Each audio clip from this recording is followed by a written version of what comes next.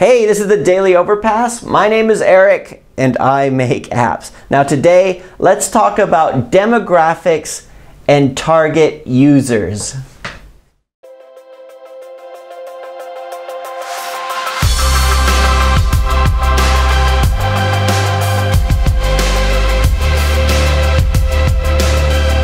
Okay, so I am back from my holiday in Germany.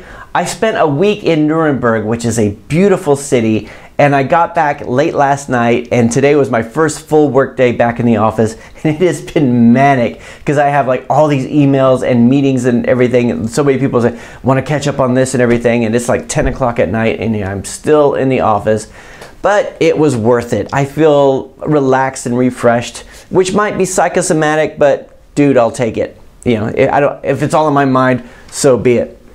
So anyway, so for those of you guys who have been watching, who watch every day, you may notice that I only did 3 videos from Nuremberg. So I was there for 7 days and I only did 3 videos. Luckily, I was a little bit ahead on the publishing schedule. I'm not anymore, but so I was able to, so we didn't have to miss any days. But while I was in Germany, I kept thinking about what kind of videos I could do while I was there. So, you know, doing some sightseeing, and I thought, you know, I could do like a little tour guide type of thing where I could set up in front of a cathedral and say this cathedral was built in such and such or whatever, and then I thought, nah, right? I know the demographics of the channel and I know my target viewer of the channel, and neither of those would be interested in that. So in the end, I thought I'll just give it a miss, and we'll talk about apps and everything else when we come back. So I hope you guys don't mind.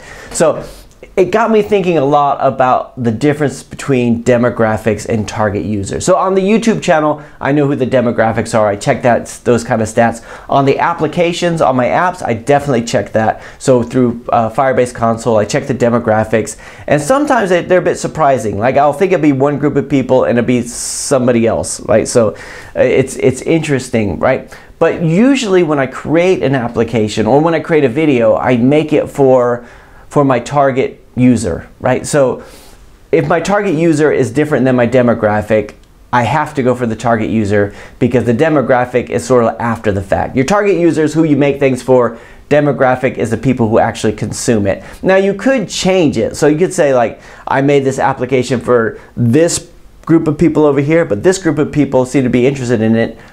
I'll change it to them. And that makes sense in terms of like language, like translating into other languages because it's a different location. That's perfectly fine, but for me, I always think it's better to stick with your core user. So with Ear Agent, my core user, my target user was me, because I was the person who thought this would be really cool. I used to love spy films and everything, and I thought this would be really cool for a James Bond gadget, and that's the way I went with it. I wasn't thinking like, what would people like about this? Or this group of people, you know, it's popular with, you know, men between 18 and 25, or between 18 and 25. What would they be interested in? I can't get into that mindset. So I make a big distinction between my target user and my demographics. And sometimes you might want to change your target user based on the demographics, but you can't get them confused.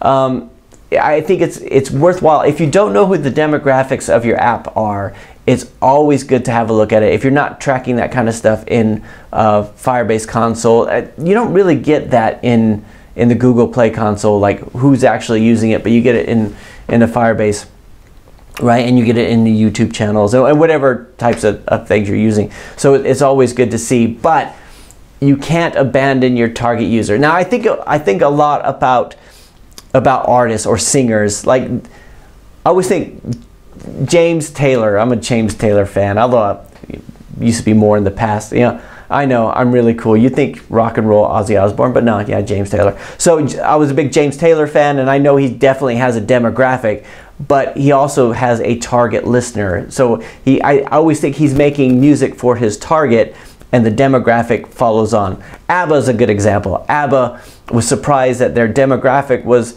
they were really big in the gay community, but that wasn't who they're making music for, because if they did, it would become inauthentic and crowd pleasing, but they would just make the music that they thought was good, and they had a demographic there. And I think it's the same with applications, right?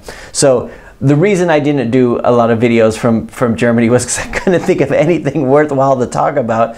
and I didn't want to cheapen the channel by just trying to broaden the demographic or to go outside it. So we're back in the office now. We're going to talk about apps. We're going to talk about business. We're going to talk about all the things that we talk about every day, and I hope you guys don't mind it. And tonight we got the live stream, so I'm back in town for the live stream, so I'm really excited about that. And I do think it's important to know that. So my question for you today is your demographic different than your target user? And if so, how so?